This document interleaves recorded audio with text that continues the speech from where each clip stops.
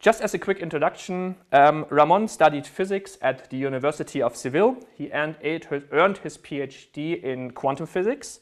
Now he's a professor at the same university where, among other things, he studies cryobiology and cryobiotech. And his talk will be about the problems and solutions for organ cryopreservation. Ramón, please take it from here. Ramón, quick thing, you need to share your screen. There should be a large green button on the bottom of the stream where it says share screen. Do you see the button? Just click that button and then you should be able to. That starts to look correct. In order to achieve the cryopreservation of an organ, you need three things. You need a uniform loading of the cryoprotectant inside it, you need a uniform cooling of your organ, and you need a uniform warming. Besides, two sets of boundary conditions that must be fulfilled. One is relative to the concentration of cryoprotectant. It should be high enough to avoid the formation of ice, and but of course low enough to avoid the toxicity. And the second is relative to the cooling and warming rates that usually needs to be beyond certain threshold. To summarize, it is what engineers call a problem of heat and mass transfer. In order to overcome this problem, we have explored a set of fields that I will talk about. They are X-rays, magnetological fluids, ultrasounds, time-varying electric fields, and mathematical modeling. The reason for starting this research in X-rays came from a couple of papers that I read. After reading that, I found that an efficient method for measuring the amount of cryoprotectant during cooling was mandatory. One paper was from Greg Fahey on rabbit kidneys, and the other from David Beck on articular cartilage. At that time, there were not many works on exploring this measuring of the cryoprotectant. Maybe the closest was one by Barry Fuller by using magnetic resonance (MRI).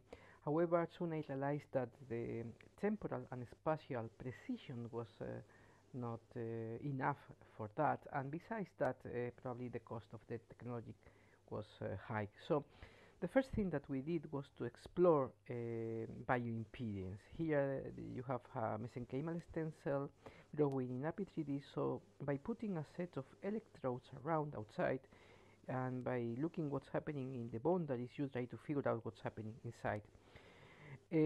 However, the efficiency of this technique is not very high, although probably it is very, very cheap. So there were not many places to look at. The remaining one was ultrasound, but probably was not a good idea. So finally we ended up with the last possibility that was X-rays. When you look at X-rays, there are three reasons why the beam is attenuated. One is the Rayleigh scattering, the other is the Compton scattering, and finally you have the photoelectric absorption. In the case of medical devices, they work at high energies here, so the Compton scattering is relevant, is dominant, and the attenuation in that case is proportional to the density, and that is why they can distinguish different parts in the body because different density. However, when you go to lower and lower energies, as you can see here, the photoelectric absorption becomes dominant. So because the photoelectric absorption goes with the fifth power of the atomic number, in the case of the DMSO, because the sulfur atoms has an atomic number of 35, that in the fifth power makes something like a billion, and mixed attenuation is a bigger times higher than that of the hydrogen. So with this idea in mind, we went to the X-ray device and we put glycerol, ethylene glycol, DMSO, propylene and water, and as you can see here, the results was what we foresaw. That was that the signal for the DMSO should be evident. We test how scalable this technique, and of course it was working in dependers, it was working in 20 ml cups, and not only for detecting the DMSO, but also for detecting the presence of ice. That is important. Ice is where the DMSO is not. So here you have an ice cube floating in 50% DMSO, and here you have something like 8 droplets of frozen water of 1 microliter inside a vitrified kidney.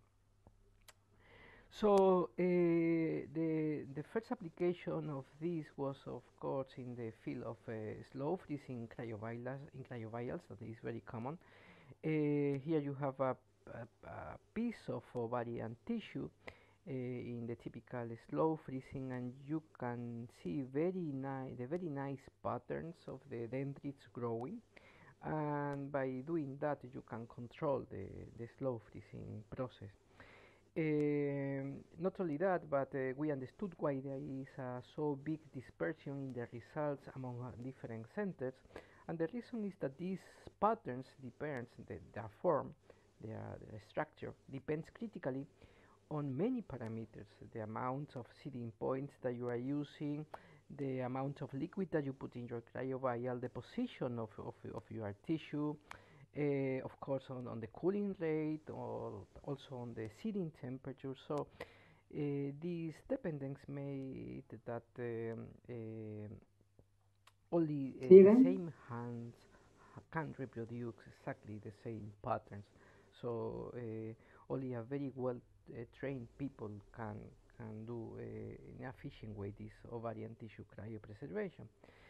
Um, when looking at that, this technique was not relevant only for the cooling, but Ramon, also for quick the thing. loading Could you process speak up a bit? before the Yes, preservation, can you hear me? and also Yeah, could you speak a after bit louder? cryopreservation. In this case, was It ovarian is tissue, the maximum. because in Okay. that Can you? application, Yeah. you Okay. can If you can't, detect then it's fine. also if Put there is the some loudspeaker of remaining your computer higher Yeah. DMSO Okay. inside at the Thank your you. maximum. sample Thank you. after washing, but before the transplant or not. You do not want to transplant your samples with DMSO inside. With this, the last application of this technology was for the detection of fractures. Here you have a vitrified kidney, and here you have a kidney that you put directly in liquid nitrogen without any care, so you can detect a bunch of fractures inside it. With these ideas in mind, we started to do what we wanted, that is to follow the approach of Farrand, but by using organs. Let me remember quite fast what he did. He put quite caps of increasing concentrations of cryoprotectant at a lower and lower temperature, and with a piece of uterus, or rat uterus, he was jumping from one cap to the other, and finally he vitrified by following this liquidus curve. Here you have what's happening in the control. This is for the slow freezing, the contractions, and these are the contractions in this case of this stepwise vitrification. So we build this setup in which the important part is this CT device. This is how it looks like in the lab. This is for cooling. This is dry nitrogen for avoiding condensation. This is the pump for PBS. This is the pump for the DMSO. This is the computer for controlling the pumps and the system. And in this setup, we soon realized that there was a missing piece, a missing part, that were the hands of a surgeon, in order to have an efficient way of taking off the organs from the animal and making the transplant. So we had to stop that research till we find someone able to do this very important part, that is the surgery. However, we were able, in fact, to follow the Farrand approach, but for ovarian tissue instead of the rat uterus. It was a nice collaboration with General Electric, with Peter Kilbright and John Morris, and with Cristiani Amorin for the ovarian tissue. We modified one of these Stirling motors. We put here a robotic arm, and we can jump from one cap to the other in a controlled way. So all this assisted with the CT produced this vitrification of the tissue. The next topic that we explored were the use of magnetorheological fluids. These are ferrofluids. Imagine that you put one fluid in one of these syringes and you start to push, say, so you can move very easily the fluid from one syringe to the other one. However, as soon as you put an external magnetic field, the liquid becomes stuck, becomes solid. The viscosity rises orders of magnitude. This liquid is sold by this company who make these special dampers. The idea was to put the liquid inside an organ and to control the viscosity by an external magnetic field. And it's similar in certain sense to what Peter Kilbride wants to do with a non-Newtonian fluid, but in this case he's trying to control the viscosity with an external sudden pressure. However, when we put this liquid inside an organ, we try a few times. Although the loading was not that difficult, the washing process was for us almost really impossible. It was really challenging to wash the organ. To wash the organ out of this fluid or magnetic particles. The thing is that I have to give a thesis to these poor students, so we produce this rewarming of samples with microwave radiation by means of magnetorheological fluids for its application in cryopreservation. And the thing is that there are two reasons why these ferrofluids becomes very hot when you put in an alternating electric and magnetic fields. That is the case of a microwave. There are two reasons associated with the electric fields, and there are two reasons associated with the magnetic field. So if you put this inside the microwave oven, this is the warming rate that you have when you are working without this ferrofluid, and this is the warming rate that you have when you are working with the ferrofluid. So in the case of cryovials or ependos, the washing was not that difficult, as you can see. So maybe it has an applications in the case of slow freezing in cryovials. Now the work of John Bishop by using this fluid but controlling the magnetic field with an external coil is doing a much better game, and I'm quite sure that they are in the right way, in the right path for rewarming those samples by using this control by these external magnetic fields.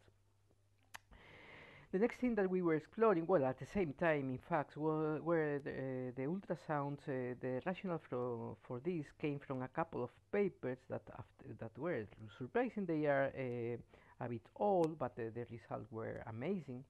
They claim that treating something like 1 liter of water and leaving the water with ultrasounds and leaving the water on a shelf after 1 month, the water was very difficult to freeze.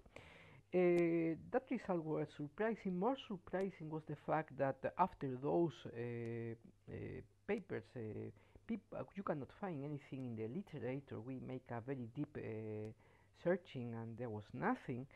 And also a characteristic of these works is that they only give some quantitative information. They do not give any qualitative information. Only they tell about the frequency of the ultrasounds, but they didn't give information about the power or about the kind of water they were using, or for example about the walls of the container that they were using. Nothing at all.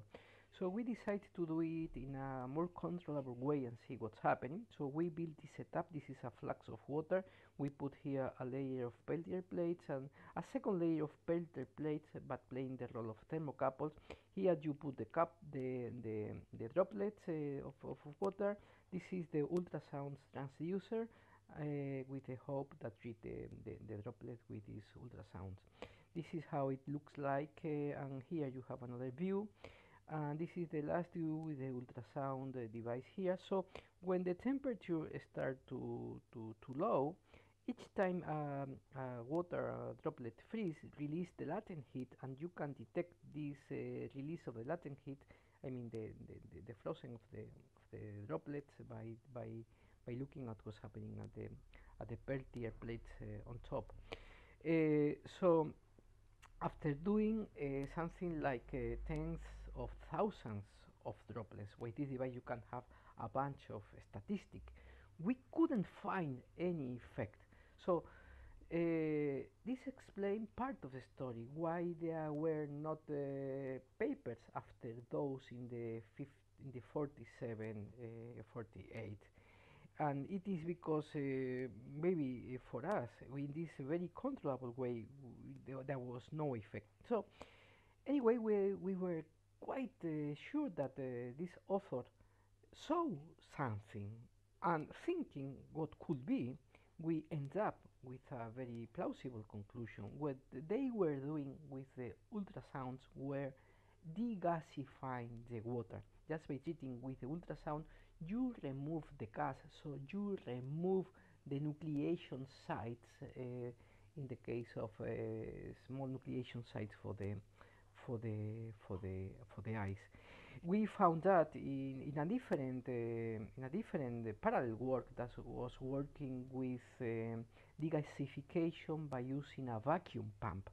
In that case, by using this degasification in the vacuum by the vacuum pump, with the goal of avoiding fractures, we found that this degasification was very effective in avoiding the fractures, and the same degasification could be done by using those ultrasounds. This exploration of the ultrasounds can have a second application, that is for the warming of the organs.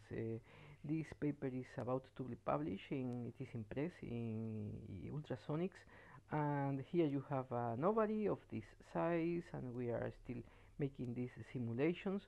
So we pass from -140 to -20 degrees in a very uniform and quick enough way. Here you have this uniform region of warming, so you can see what's happening in the x-axis, in the y-axis, and in the z-axis, and you can see that the warming is very uniform.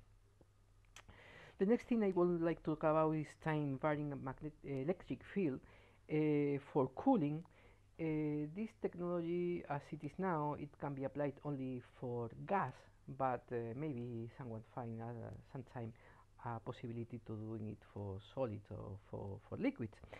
The idea is the following. Imagine you have a bunch of water molecules in gas state in a container. They are dipoles, and you suddenly open one of the walls, so at the end of the day they start escaping, and the fastest will go in the front and the slower will go in the rear. So the dispersion in these velocities gives you, by following this Maxwell-Boltzmann statistic, gives you this dispersion, this width, gives you an idea of the temperature of this thermal beam. So now, if you put a couple of metallic plates in between, nothing happens, and nothing happens also if you put an electric field, because the molecules are neutrals, although they are dipoles. But there are some boundary effects here, because here you have a zero field, so there is an inward force due to this gradient of the electric field that is proportional to the dipole moment of the water molecules.